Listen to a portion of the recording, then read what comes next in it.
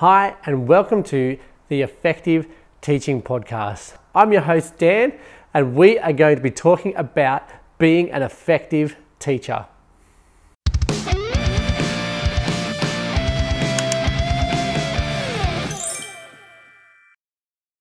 Hey everyone, and welcome to the Effective Teaching Podcast. Today I have one of the probably the biggest guest I've had in terms of how well he's known. I'm going to be chatting to Eddie Wu from WuTube. He is an educator here in New South Wales, Australia, but he is globally famous for his YouTube channel where he explains maths and basically does like a flipped learning type process there with mathematics. But we're going to chat to him about how he went and grew as a professional, how he got stuck into teaching, and the processes of how we can actually all improve as teachers, because teaching, it's a science and a craft, and we blend that all together. How do we go about making sure that we're the best teachers that we can be? Well, Eddie, thank you so much for coming and joining me today. Can you tell us a little bit about how you got started in teaching? Dan, it's a pleasure to be here. I got started in teaching, I guess on some terms you could say, a really traditional way. I finished school, knew I wanted to be a teacher. I'd worked that out actually surprisingly early, especially compared to a lot of my peers. So I went to university with the full intent of going into whatever I needed to do to become a qualified high school teacher. Did that degree for 4 years and then came out and went straight back to school. That makes it sound like a really straight line, but if we sort of take a step back for a minute, when I was in sort of year 10, I think, is probably when I realized that I got this taste of helping other people learn. And I loved it. I just kind of fell in love immediately with seeing that epiphany, the light bulb moment that us as teachers are so familiar with. And I thought, this is brilliant. I love that I can do something to help other people experience that.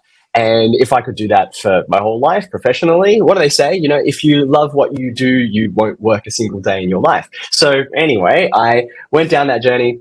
I went to the University of Sydney, which is where I studied my degree, my major in both mathematics and actually computing studies. It's a little known fact that I'm qualified to teach software design and all those kinds of things as well. Haven't done it for a while, as you might imagine, but trained to study and teach those. And then, popped out into schools and have always attended as a student public comprehensive schools run by the government since I was a kid, and have only ever taught in those as a teacher myself. And here we are 15 years later, still loving it. I think we've all had those kind of experiences as students where we've had the benefit of teaching someone else.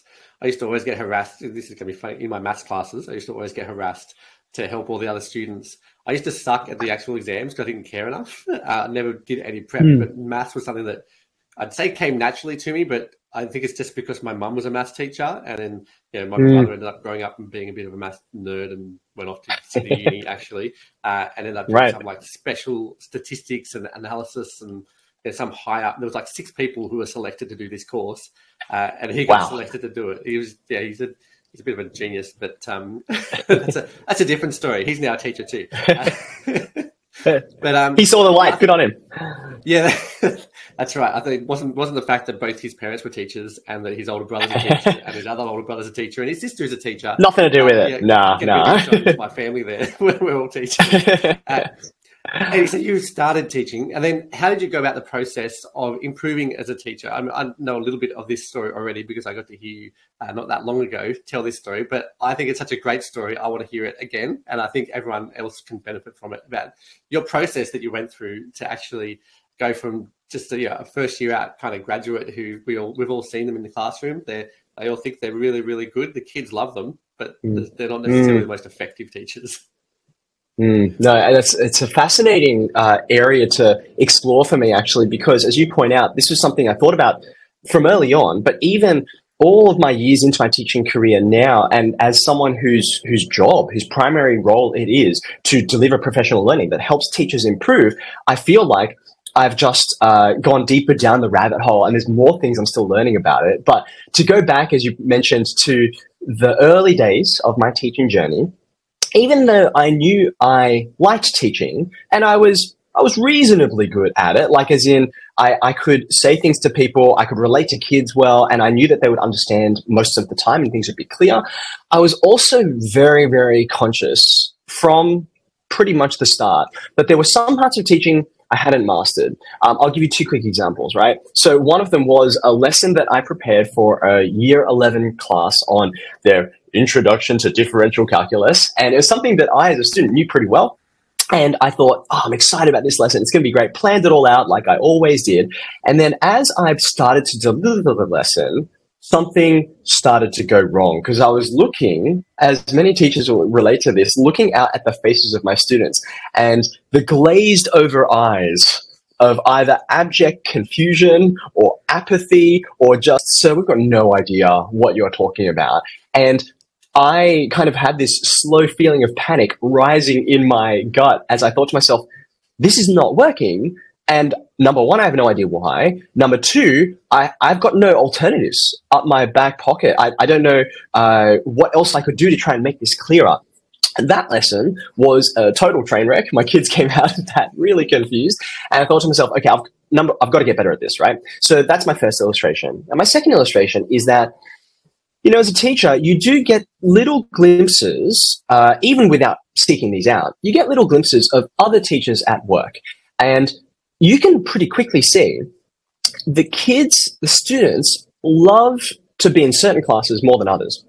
And some teachers have a way of commanding attention, and other teachers, it just seems like the kids know, like, don't even bother in this class, right? And I thought, what's going on there? Can I try to get to the bottom of why the same kid who, it's not about like, oh, does this kid really enjoy academic experiences or not? Does this kid love to sit down in a classroom or not? It was the same kid, but responding to different classroom environments, responding to different teachers and their practices. I thought, I want to get to the bottom of this. And I didn't understand, I didn't see any pattern or structure that would make sense of it for me. So in my first year of teaching, I set out to observe every single teacher at my school. It's a mid-sized school, so about 60, 65 teaching staff. And I pretty quickly worked out, I didn't want to just see the maths teachers. There's so much to learn from other key learning areas and the different styles of a lesson. Like a PE lesson outdoors has such different challenges to, you know, me in my normal mathematics classroom sitting in rows, hardly get them to stand up, though that did change, which was something I learned from my PE teachers. So I learned every lesson that there was something I would pick up, some practice that I would observe and think, wow, I would love to do that, bring that into my own classroom, or I would learn by counterexample. I would see something being done and I would see the kids respond or not respond to it and think, okay, do I do that? Is that something that I should stop doing? And I guess sort of the phrase to cap it all off that I think I didn't know back then, but I picked this phrase up from a wonderfully experienced educator a few years ago. She said, "What does one of London know who only London knows?" It's a weird phrase. I'll say it again and I'll try and unpack it. What does one of London know who only London knows? If there's someone who's lived in London their entire life, you'd think they know London pretty well, which of course in some senses is true. But if London is the only thing you've ever experienced, then you kind of become a bit blind to the things that are particular about London that no other place in the world has. And it's only by going outside of that context that you're so familiar with, then you start to understand your own environment and, I would say by extension, yourself better when you realize, oh, not everyone does it this way. We're really weird, or I'm really weird, or maybe this is a peculiarity that I should lean into. So that was definitely something that I appreciate all of my colleagues helping me learn, particularly in those early years. Yeah, I loved hearing your examples there of things that didn't go well in your classroom. I've always wanted to do like an episode of just all the greatest failures that teachers have ever had, because I think a lot of the new teachers, particularly, come out and they're like you go through these experiences. Like I remember being dragged in front of the principal's office or being told off by a parent because of something that I'd done in the classroom. When I was young and I was foolish and I said something that was partly by mistake, but also like in reality, I should never have even been engaging in that kind of a conversation with students. So I think it's great to hear teachers' failures because then you get to see how they progress and improve. And you went around, but going around and seeing all the teachers at your school teach would have taken a lot of time. But did you go through, like, did you use a template or something? These days, there's lots of templates. Universities have all these studies done even on how to go about, what to observe and how to improve. Did you use a template like that, or did you just go in and sit down and take notes? Like, how did you go about this actual process? Yeah, so I am definitely a verbal processor. And the particular kind of verbal processing that I love the most is with a pen or a pencil in my hand, and I'm jotting things down. And I definitely knew that I would go in there and, over the course of a 53-minute period, I was going to see some things at the start that even just by the end of that lesson, I would have forgotten about. I didn't know much back then about some of those frameworks that you mentioned, which I've since discovered. By the time that I started teaching, the Australian Professional Standards for Teachers were things that I had to create my portfolio for and all that sort of thing. So I knew they were there, but I didn't know them well. And I certainly didn't know them well enough to use them as a lens to understand what was happening in the classroom or what wasn't happening in the classroom. That came much later. So yeah, I pretty much went in there with my piece of paper and my pencil, and I was keeping an eye out particularly for things that got a response out of students. And when I say response, I don't mean like, oh, they shouted or they kind of were excited or very negative. But, sometimes the response that I was looking for was when students switched off. Like students are coming in from recess and they're excited and they've got lots of energy going around. And maybe if the lesson starts off with something interesting, then they're automatically kind of engaged. But at a certain point, their attention just kind of tapers off, or something distracts them. They're like, oh, I'm just going to sort of look at my phone. That's a thing which doesn't happen in New South Wales schools anymore due to our new mobile phone policy. But back then, this was a thing which, okay, we're much more flexible about it. When does a student drift off? When does the teacher do something I don't expect? When do, for example, they would notice something that I didn't notice. I'm like watching all of these people and they would pick up on some minute behavior that I didn't even realize was happening. So I was looking out for those things that when I'm teaching myself and I'm in full flight, it's easy to either not notice because, say for example, I would pay particular attention to certain students in the class because they're either acting up or they're the ones who always have their hand up. They're always like, sir, pick me. Those students would easily get my attention when I'm teaching, but there were others who would absolutely kind of go to the periphery of my vision, if you want to put it in a metaphor, and I would just not realize what they were doing. So I took that opportunity where I was like, okay, I'm just here to observe, and I never failed to see something which was surprising or which made me ask questions and want to get to the bottom of things. Yeah, I think it's good to see, like even as an observer when you go into a classroom, like I know because I've done lots of times for youngest teachers and all that kind of stuff, and I've seen lots of older teachers too, but as the observer, you see a whole bunch of stuff that they miss, but then also they see a whole bunch of stuff that you've missed. And you're like, how's this? We're both sitting here observing everything that's going on, and yet we're all missing stuff. And there's times where things are like, when you get experienced teachers, you're like, you missed this. He's like, oh, no, I didn't miss that. I just didn't think it was worth interrupting the entire lesson to address that. Just let that slide. I'll come back to it later if I need to, but I know that kid's going to get back on task. And that experience of knowing what to actually address and what not to address and when to address it would have been great to have experienced earlier on, particularly in my career. Like I stopped for way too much stuff, and I loved when I started being the person at the front talking a lot, which is a bad habit, I think, for us to get into if that's what we're doing a lot of. I was very happy actually when I switched over to flipped learning and I stopped talking at the front. It meant that those long lectures that I used to give suddenly were only like 10-minute lessons. You're like, oh right. It's a whole different way of that's right. Yeah, it's like, oh, I didn't realize until now that I maybe should have not spent so much time being excited about having the spotlight on me. I mean, I put a lot of effort into preparing this explanation, but it's not about my teaching, it's about the students learning, right? Yeah, and the ability to be able to check in on everyone's learning while you're doing that kind of thing, it just never works. You always just get one or two kids, and then you go, okay, that represents the class, and you keep going. That's not quite the truth.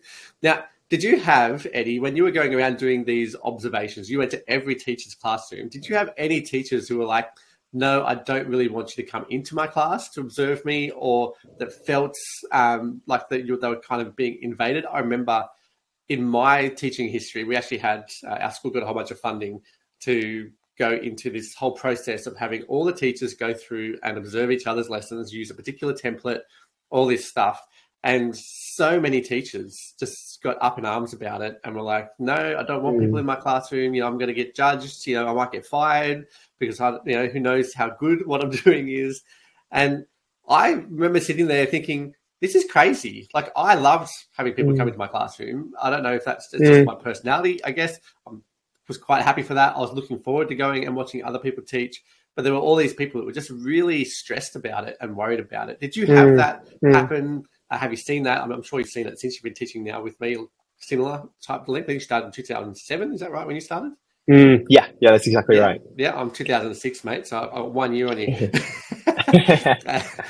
vintage. Yeah, that's right. That's right. We're old school now. But I just think, that those teachers, you would have seen lots of them, I imagine, teachers who find it very personal to have people come and watch them teach. Did that happen to you? How did you overcome it? Or how do we address that now anyway? Yeah, it's such a perceptive observation because absolutely I encountered people who I was quite surprised, especially the first few times it happened. They were very apprehensive about having someone in their classroom. And I thought to myself, especially, early on in my career, it's like, I'm obviously not here in the capacity of a supervisor or a manager. This is not about me judging you. I'm clearly here to learn. But I do remember thinking to myself, why is there so much not only emotion, but negative emotion balled up with having someone else in your classroom when there's no stated kind of, I'm here to try and pick apart your teaching or something like that. I really just said, hey, I'm trying to improve the way that I do things. Would you mind helping me out? And even though it did surprise me early on, I've since learned and seeing things into myself and understanding my own what drives me and my own motivations, I think I've understood, like, there are valid reasons. I can definitely see and sympathize with a lot of the reasons why there is reluctance for observations to happen from one teacher to another. Probably the best illustration of this comes from the very first time that I taught Mathematics Extension 2. So I know you've got listeners from all over the place. So just to translate for people, this is the highest level of mathematics you can teach in the New South Wales High School Certificate. It's so high, even I didn't study it when I was at school because I love learning all kinds of things, and I particularly love the humanities. I took a lot of English and drama and history when I was in year 12. And so I literally just didn't have enough space in my timetable to say, oh yeah, let's fit 4 units of maths in here as well. So I didn't do it at school. And I remember the first time after a number of years teaching, I had the opportunity to teach it myself. And I thought to myself, like, I'm kind of excited to take on this challenge, but I absolutely was nervous about it, partly because, like, the biggest reason was what I just mentioned. I didn't take it when I was a student, and I felt like the kids are going to work out any second. Like, they're going to see through my facade of being the teacher who knows everything. They're going to figure out that I'm a fraud and I don't know what I'm talking about. And they're smarter than I am. Like, if these guys are taking Extension 2 and I didn't do it when I was at school, they're obviously better mathematicians, like, comparing like age and that kind of thing.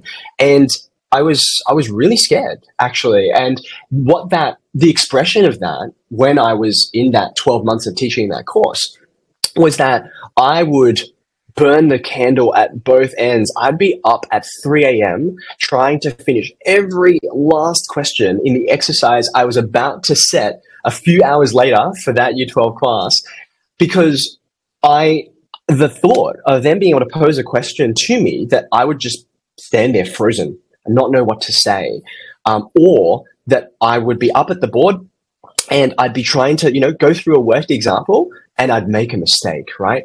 That thought terrified me.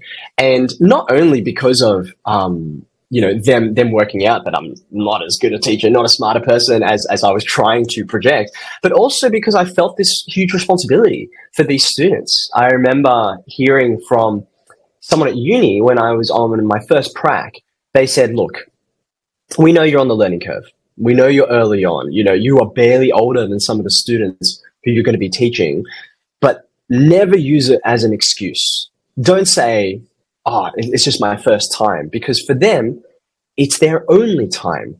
for learning some things. They've got this one shot, and you have this privilege, this responsibility to pour blood, sweat, and tears into making sure your lessons are as good as they possibly can be. Don't just phone it in. Don't just go easy on yourself. Push yourself to be the best teacher that you can, right? And so I have all these complex emotions swirling around in my mind.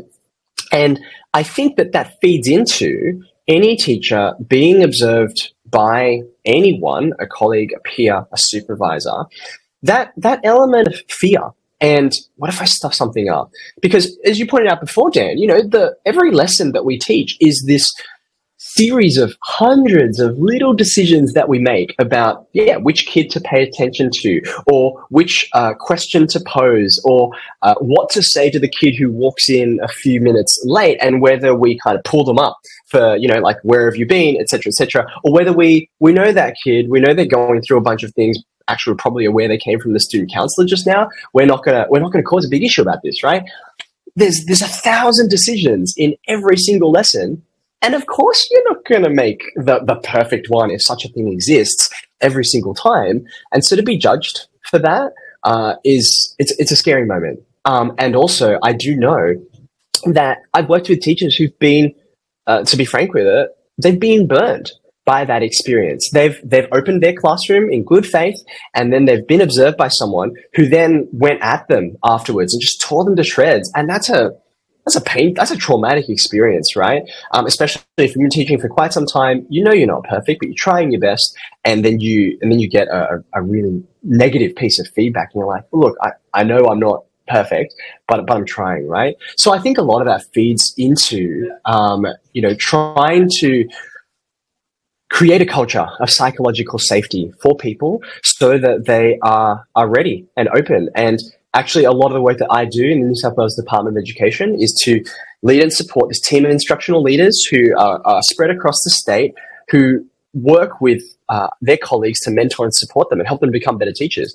And one of the hardest but most important jobs that they do when they arrive at a new school is to develop that trust and rapport with their colleagues who don't know them from a bar of soap, so that they know that when this instructional leader comes into their classroom, that instructional leader is for them, is backing them, is supporting them, is not there to point a finger, but just to help them become better. So I think that's not easy, but it's really, really valuable. Yeah, and I think some of what you were saying there, like even the language that we use, like you were talking a bit there about, people coming in and judging other teachers. And I think it's important that we kind of move away from that element of the teacher's not there to judge you. It's not a scoreboard competition. It's not this is not us ranking how good you are. This is actually, it should be more about, this is collaboration. This is just general improvement. This is how we improve as a team. Because across the school, we're a team. We all address different sports. I feel like it's a bit like cricket. We all kind of bat individually, but overall our score, combines together, and we can achieve great things together as a team. So that's the way I view it. It's a team sport, because I'm a PE teacher. So it's a team sport, and you have teachers, they all need to improve. Like, regardless of how good you are, you can always improve. That's the best thing about teaching, and it's a craft. It's not a science. There is science involved in it, but how it's executed is very much a craft. There's so much. You talk about the thousands of decisions you've got to make, so that means every lesson is going to be so different just based on those few small decisions that you make. You did that magician, when you shuffle a deck of cards, and it's uniquely always going to be kind of, no shuffled deck the same. It's kind of the same with your lesson. It's never going to be the same lesson again. Even if it's the same one that you took from last year, you got the same lesson plan, and you go and deliver it, it's going to be different because the students are different. The classroom may even be different, all kinds of stuff. So, Eddie, I think part of it, how we help our students our teachers, to be willing to have that is to shift the language around and to make sure that when you're going into someone's classroom, that you're really clear about your purpose, that you're clear about how feedback is going to happen, and to make sure even if it is a really terrible lesson, we still, like with our students, we still find the good things. We still find, that's good, even though this 7,000 things over here were terrible. And we don't give them the 7,000 things, we give them one or maybe two, but you go, this work on this first, right? And I think we need to focus on that kind of approach too with our teachers, is to actually go, these are the things you did well, and here's something that you can improve on. And it's just, It's a much more simple process, and then you can go, yeah, I'm going to help you to improve on that. I'm going to do a lesson that you can come and watch over here, and I expect you to also give me something that I can improve on, because it's not about judging, it's just about feedback and improving, which as teachers we really should understand a lot more than what we often show. Hope that makes sense. I don't know, what do you think? No, I 100% agree, Dan. And I think to myself, actually, a way that I like to encapsulate this, especially when I talk to pre-service teachers, because I do a bit of work. I actually went back to the University of Sydney, and after 20 years, I am, like you said, old school, right? So we've got this next generation that we have a responsibility and opportunity to guide and to mentor, just like we were when we were fresh and green like that. And one of the things I often say to them is, the best learners become teachers, and the best teachers remain learners.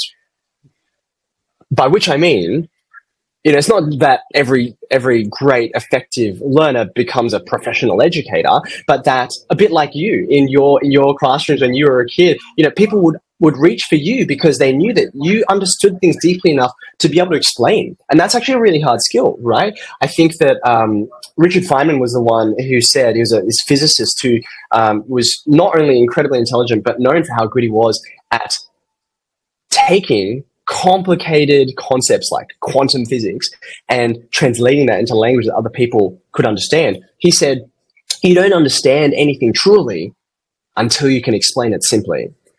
And so the best learners do become teachers, but I think the best teachers remain learners. We never go away from that place of realizing that there's stuff for us to grow and develop and deepen our own understanding.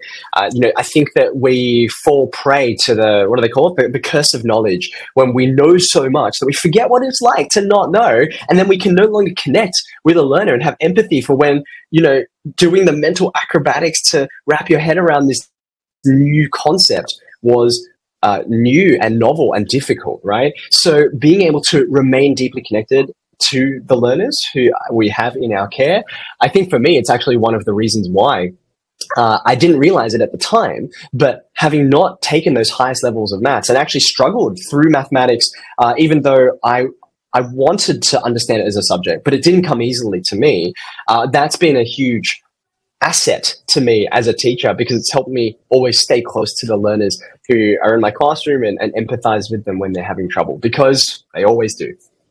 Well, let's continue with this idea of learning, Eddie.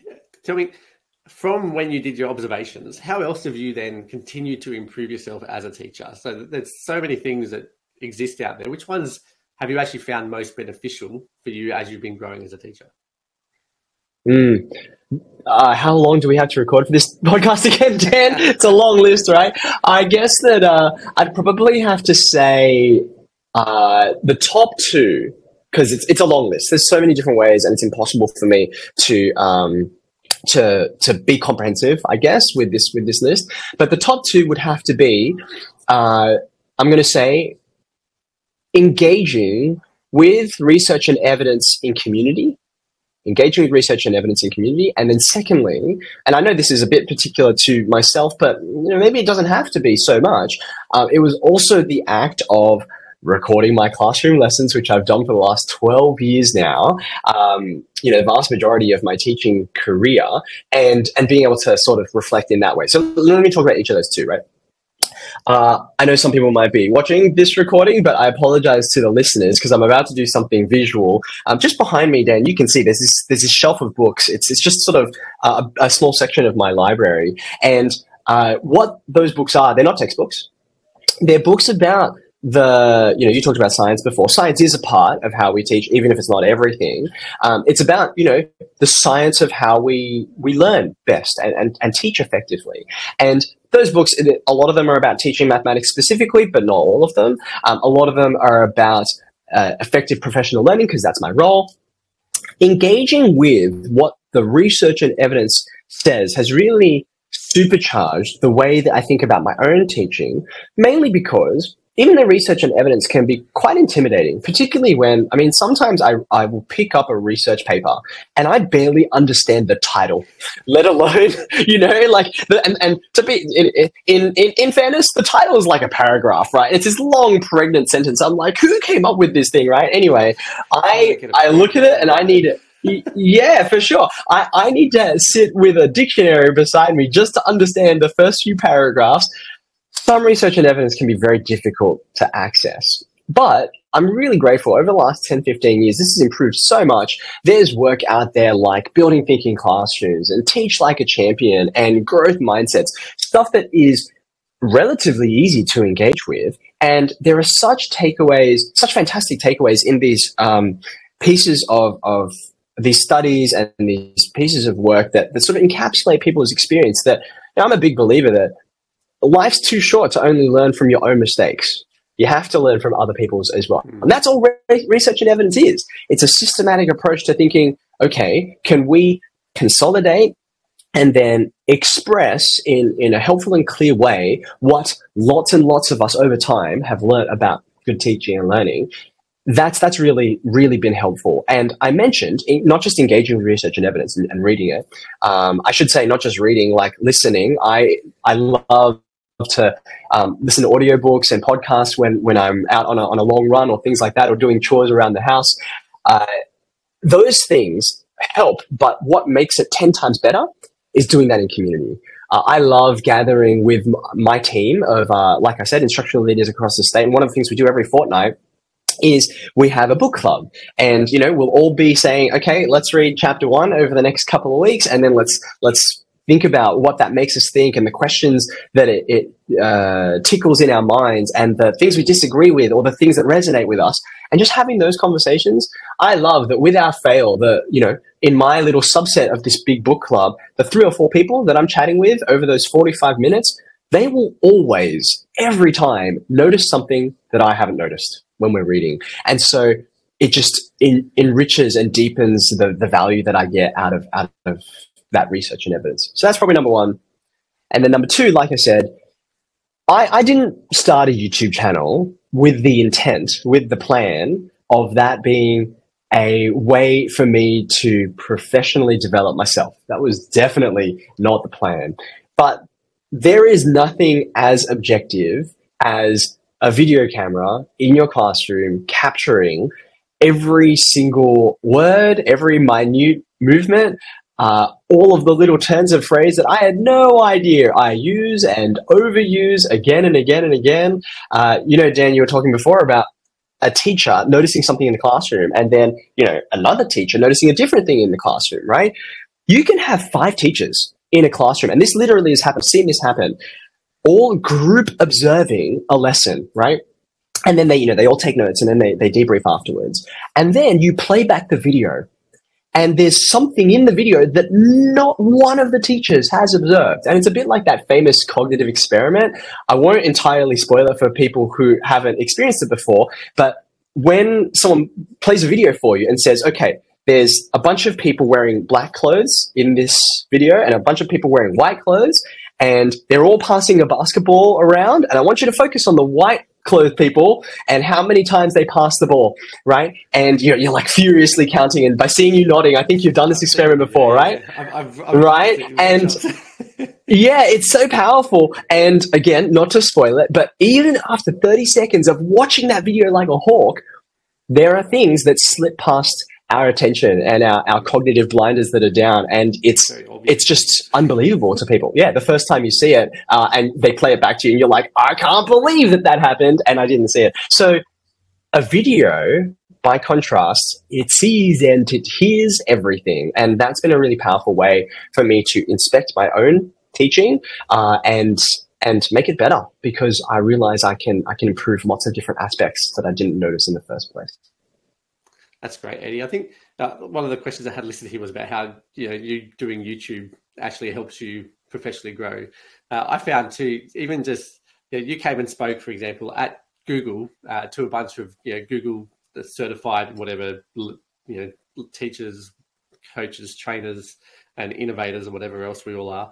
But I found even just being part of that group and the connections I've made and the conversations I've had with the people in there, absolutely transformative for a lot of the stuff that I do. It's been absolutely amazing to be part of those kind of networks, and reading through books and book clubs and that kind of stuff is great. I mean, there's actually fantastic research around the most successful people in the world And the most successful people in the world, the top CEOs of all the highest companies and that kind of stuff, they read 62 books a year compared to the average person in the world who reads 1 to 2 in a year. And if you want to be a fantastic teacher, I think part of what you need to do is actually engage, in whether it's the research or whether it's summarize research in actual books that make it a little bit more accessible for us. But we should be. I don't expect you to read 62 books a year. You're busy enough generally as a teacher, but to be able to constantly be in books and learning from books, and having other people read books and give you information from those books is actually fantastic, because you can learn so much. I remember when I first started doing flipped learning, it was actually just from a conversation I had with my deputy principal, who happened to also be my head teacher at the time. And she just mentioned something about flipped learning from a workshop she went to. And I went, that sounds really cool. I'm going to do that. And I just straight away implemented that with my Year 11 and 12 PDHPE classes. And that's just led me down a whole path of flipping and creating way better videos. And I started off recording my audio over PowerPoints, because it was before you thought about actually making proper videos of yourself or recording yourself in class. I didn't think I was quite up to that. So well done for that. I think it's really like there's so many ways that we can improve ourselves as teachers. If you have a teacher who's just getting started, so there's a few different teachers I'm going to ask you to give advice to, but let's start with our first year out. They've just graduated. This is their first week back at school that we're recording this. What advice do you have for them as they go about actually starting their career as a teacher? Yeah, wow. So many places that my mind goes, but I guess maybe feeding off of this conversation, I think that maybe the most obvious thing to do, and I say it's obvious, but I'm embarrassed by the fact that I didn't do it, even though what I'm about to say makes it seem completely ridiculous that I didn't do it. But remember, we were talking about me getting into other people's classrooms, right? And how useful that was to me. By the same token, as we've been talking about a lot today, Dan, go take the initiative to get other people into your classroom and to cast their eye over the way that you do things, and they'll notice things about how you the style that you take, or the way that you ask questions, or you don't ask questions, or the way that you use wait time, or the way that you group students or you don't group students. They'll notice things that you didn't even know to notice, right? Because their eyes are attuned to, and their ears are attuned to things which you haven't yet developed, because you still need time. I remember reading in I'm pretty sure it was Malcolm Gladwell's book Outliers, that one of the things that separates experts from novices is that experts see structure, where novices just see a tangled mess, and they don't yet have the experience to know, that's a thing you should pay attention to, right? A chess master will be able to notice particular configurations of pieces and say, there's a strategic weakness. Whereas a novice might look and just see a jumble of pieces all over, and there's nothing particularly noteworthy, right? And so as early career teachers, we all begin in that novice place. So get people in. Don't just go and seek out that information. Have the humility to say, please come in and look at what I'm doing and give me some ideas, right? And that give ideas thing is also really important. Dan, you were talking about the fact that every lesson that we give, us year to year, even if we're teaching quote unquote the same syllabus concept, we'll teach it differently because we're changing and our students are different, all that kind of thing. One of the things I learned in that first year of observing all those teachers was I would see a teacher do a thing and it would be amazingly effective, right? It's like, whoa, we're out of year 9 on a Friday afternoon, and, Greg McNulty he just looked at the students. He just had this gaze in his eyes, and he just stood there mid-sentence. He stopped explaining whatever he was explaining, and he just looked at them, and suddenly he just commanded silence. And I was like, wow, that's amazing. I'm going to give that a go, right? And you can probably predict that fell flat on its face as fast as you can imagine. I thought, well, what went wrong? I did exactly the same thing Greg did. And that's because I wasn't, and I am not Greg, right? It's not as though, even though there are a bunch of things which we can say, yeah, overall, all students and all teachers will benefit from doing X, there are certain stylistic things that come from the teacher's personality and who you are, and you've got to work out what those things are, right? And so the best way to work those things out is to try all the different things and have lots of different teachers come to you and say, hey, try this, try that, and not to be disheartened if they don't work, but to know you're in the process of working out what does fit you as a teacher. I know this is a weird direction to go in, but what this reminds me of is when my oldest child was born. When my daughter was born and we were still in those early days, my wife and I staying in the hospital, and 3-4 days that we spent there before we got discharged and took baby home on our own and all that kind of thing. And I remember the growing sense of frustration that my wife and I had, particularly my wife, as you'll see in a second, when nurse after nurse after nurse would come in and they would say, "You're breastfeeding that child wrong. Here's how you should do it instead," right? And the second or third time it happened, we found it useful because we were like, "Oh, thank goodness," because it's not really working. And, thanks for giving us a better tip. But then when the 6th and the 7th and the 8th nurse told us, and they, like, every successive one gave us different advice, we were like, we're going mad, aren't we? Like, I think someone's playing a practical joke on us because every single one is telling us a different way. And it was just so maddening until it dawned on us that every baby is different. Every parent is different. You've got to work out the way that works for you. And it is maybe it'll be one of these 6 or 7 or 8 methods. Maybe it's a 9th or 10th one that no one's told you yet and you've got to find out. Teaching feels quite similar to that. You've got to work out a lot of the styles and strategies that fit you. And so early career teacher, be patient with yourself. Take the time to find out what that is, and don't be disheartened if it doesn't quite work the first time. Often it takes quite a few tries. Yeah, they do say that an expert needs at least 10,000 hours of actual practice or putting in with that particular skill. And I dive into that kind of research because I love that kind of stuff. And it's not even just 10,000 hours. It has to be 10,000 hours that has explicit feedback, basically, built around it. I can't remember the word now, whatever practice it's called, but deliberate practice, I think maybe. But it's that idea of, I'm working on this, I need feedback on that, I get better at that, and I'll pick the next thing, I'm going to get feedback on that. And it's 10,000 hours with a coach, basically, that you need to be able to become an expert. And I think one of the things that our system, it's getting better at setting up. I think these days the new teachers who come out, they get mentors. They often get extra time off to learn and develop and to do some planning for their lessons and stuff. At least they're meant to, whether or not they get it or not. Yes.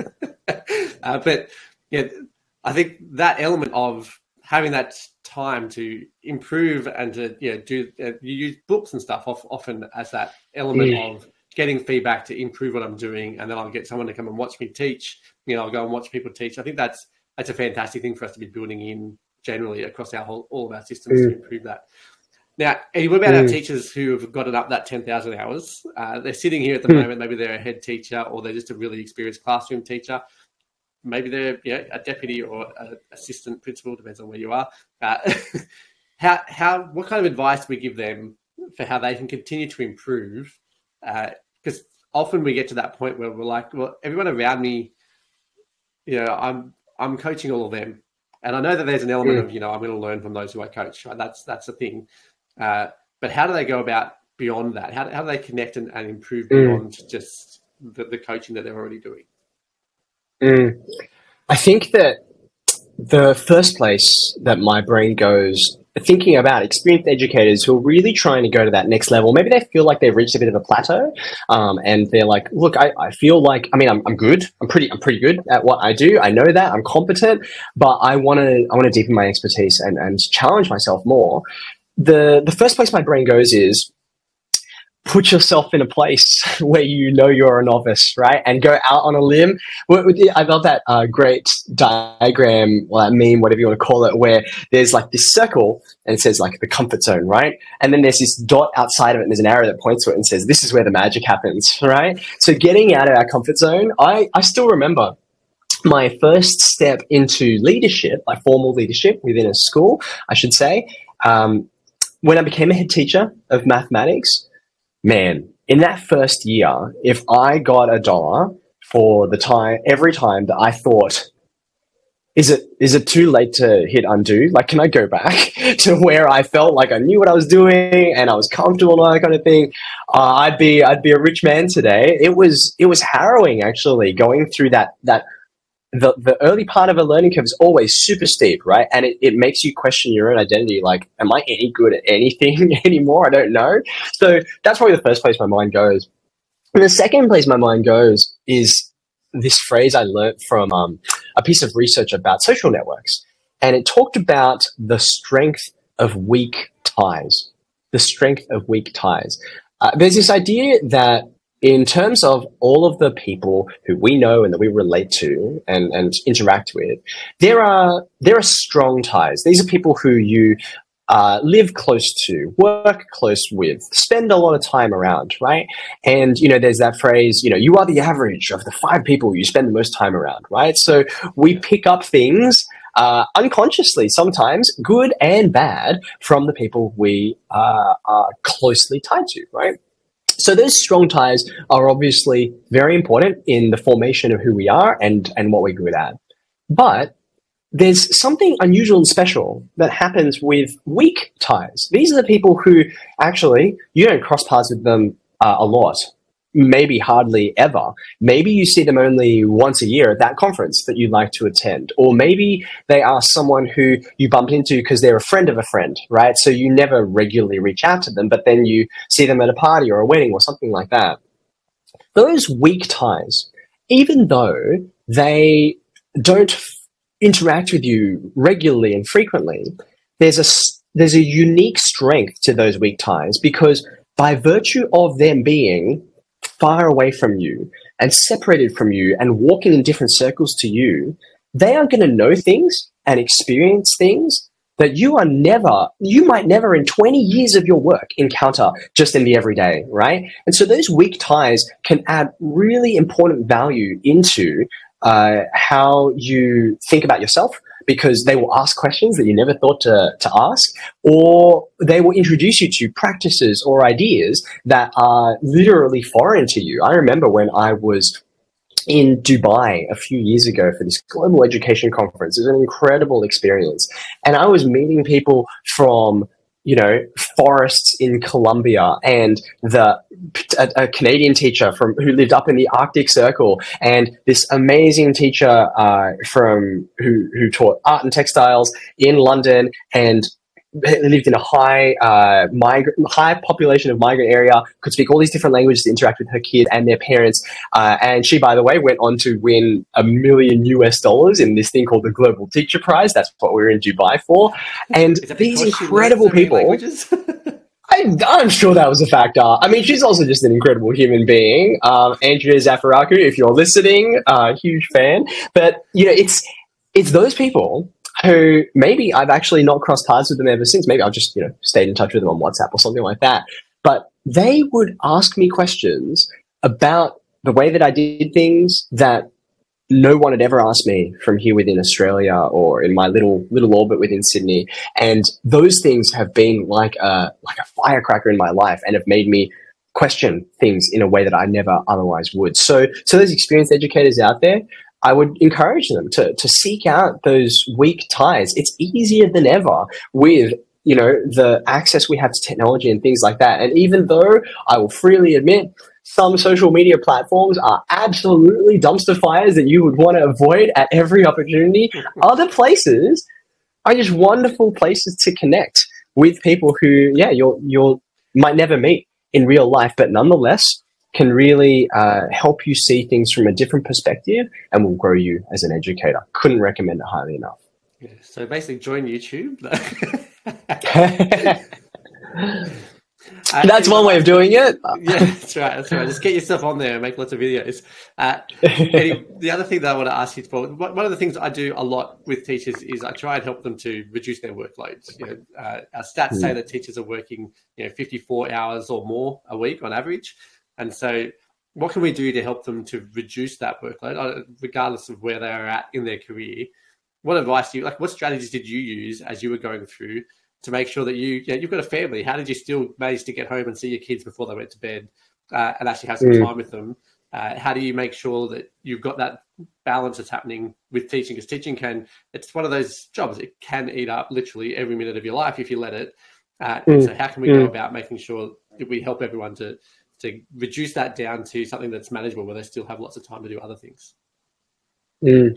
I think one of the most important things to acknowledge with this, Dan, is that, excuse me, obviously there are no silver bullets. Yeah. Like there's no, oh, just do these 5 easy steps and the problem is solved. The way I've started to think about it, especially as, yeah, I got 3 kids, they're in high school and primary school. And as they've gotten older, the complexities of life have changed and grown. I think the way that I've started to think about it, you talked about balance before, right? I've started to think about it as balance is a verb, not a noun. Balance is a verb, not a noun. Now, I know there's going to be an English teacher out there who's going to yell at me and say, wait, grammar-wise, actually balance can be a noun. But what I mean is that thinking of balance as this elusive idea out there that I'm just running after it. One day I will find it. I found balance, right? I think that's a mirage. It's a rainbow that you will chase forever and never reach, because our lives keep on changing. Our family circumstances change. The nature of work changes. I mean, we've, transformed so much as we've lived through this global pandemic over the last few years. Life keeps changing. Education and school keeps changing. I think it's actually a really demoralizing thing to imagine that there is some mythical balance that we can perfectly reach and then we've nailed it, right? I think it's much more helpful to think of balance not as a noun, but as a verb. It's a constant act of looking at yourself, inspecting, thinking about the seasons of your life and taking moments to pause and reflect. Even though I know we get smashed for it by people who are non-educators, I'm going to put them in quote marks, right? The holidays that we get between each school term. Non-educators like, oh, you guys get it so easy, right? Obviously, the teachers who are listening know we work through holidays. We work a lot, actually. There's so much planning and marking and assessment writing. Face-to-face time, I'm pretty sure. Right, exactly. That's 100%. Now, obviously, I don't need to go over that, but I think it's really wonderful to use that time to pause, reflect, take stock and say, okay, where's the ship at? What course are we running at the moment? Are we headed in the right direction, or actually are we just exhausted? Can we look for the signs? Like, have we gotten sick a lot this term? And when we spend time with our family and our loved ones, are we able to have those warmth of relationships that feed and nourish us? And I say that in full knowledge of the fact that even though this shocks people, like, I think Dan, because I think I mentioned it on the day, I'm like 85, 90% introvert. I mean, for those people who believe in measuring such things, right?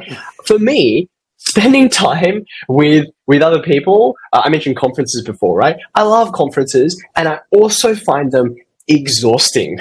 After a full day of interacting with lots and lots of people, I need to go back to my room and curl up in the fetal position and just be quiet for a while, right? Even as someone who is so deeply introverted, I know we were built for relationships, right? No man is an island. And so those kinds of things, they ebb and flow in our lives as well. I remember learning early on, my oldest child was born in my first year of full-time work, which you can think of as either, brave or stupid, depending on which way, how that went and all that kind of thing. But I remember resolving to myself that even though I do plenty of work during school holidays, I resolved that if my children approached me during those 2-week breaks or, over the summer, and they wanted to talk or they wanted to play a board game, I resolved that I would never refuse. If I was in the middle of doing some work, I would find another time to do it, because I knew that during school term, I would, be focused on, trying to mark a set of papers, and I needed to get it done by the next day, and I would have to not spend as much time with my kids as I wanted. And so that balance was a constant tug of war. And I think just reconciling myself to the fact that, this is what it is. And there's a reason why, if you watch someone who's a tightrope walker, right? These things are amazing, terrifying to me. I'm scared of heights, but I watch them and they hold that really long beam, right? And it looks like it must be like, how does that help them to hold this really heavy object out in front of them, or out in their hands to walk across this high height and just tiptoe their way along? And the answer is they are using it to balance. balance as a verb. You watch their minds and their arms as they are constantly adjusting and feeling the wind as it's pushing them in this way or that way. And it is pretty amazing to watch. And we all, as educators, do the exact same thing every day as we maintain that tension between the work that we engage in and that we love, and also every other aspect of our lives, whether it's, as I've mentioned, relationship, or it's diet or exercise, these kinds of things. I think just being vigilant and always being brave enough to say, okay, I'm not doing this quite right now. Let's adjust. Let's compensate, and let's do it better. That's probably my top tip for doing that as best as we can. Well, Eddie, I want to thank you so much for coming on and joining me to do this interview. It's been fantastic to chat with you. Lovely to catch up. And yeah, I'll let you go because I'm sure you've got a very busy day for the rest of today. Thanks so much, Dan. Well, how good was that to sit down and chat with Eddie and to learn about his journey, his successes, his failures, and to benefit from his years of experience. It's amazing when these fantastic educators give up their time so that other people can learn. So thanks so much, Eddie, and I hope the rest of you get lots out of that episode. Make sure that you hit the subscribe button if you haven't, but otherwise, hope you have a fantastic day. Enjoy your week, and we'll chat to you again soon.